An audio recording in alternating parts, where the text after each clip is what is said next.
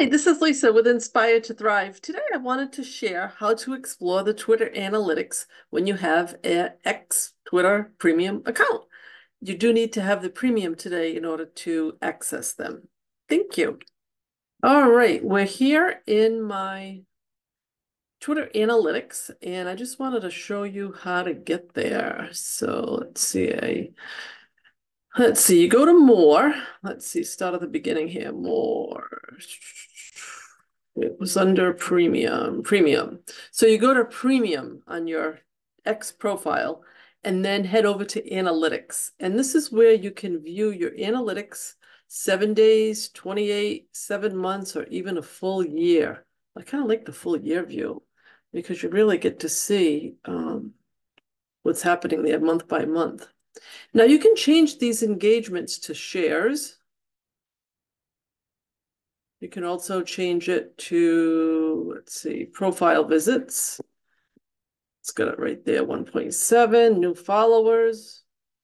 And let's see what other things we can look at in here. Likes. Even though people can't see them anymore, they're still counted. So just remember that. Bookmarks, if anyone's how many bookmarks were made. And let's see if there's anything else. Oh, here we go. If you want to go into the engagements, so it's showing you, let's see, 2024, and I just want to see if I can see what the difference is, 2023. So everything in green is 2023, and the blue is in 2024. So let's see if we did a 7 days. July 31st, and this is July 28th.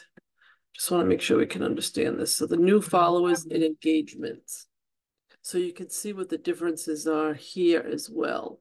And then I want to see if I can click on them, if it gives you any, nope, doesn't give you anything else further there.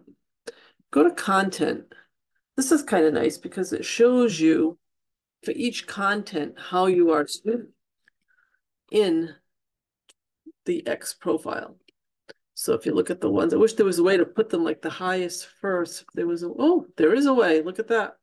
Highest first. It's talking about going for a walk with a nice picture.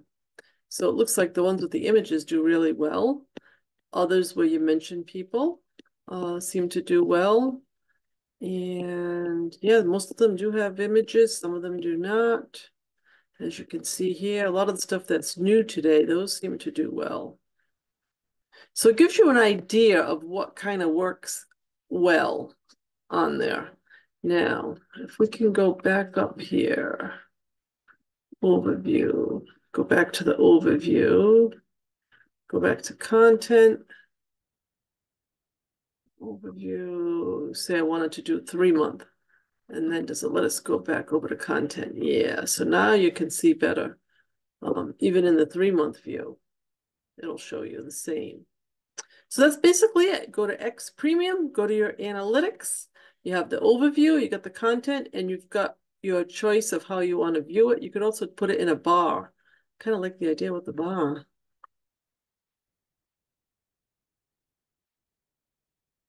So you can really see how you're managing. It also shows you here. So you see the impressions went up even though the engagement's been down, which I'm not surprised for summertime. If you go to the full year, it does not give you a year over year. 28 days gives you the 28 days.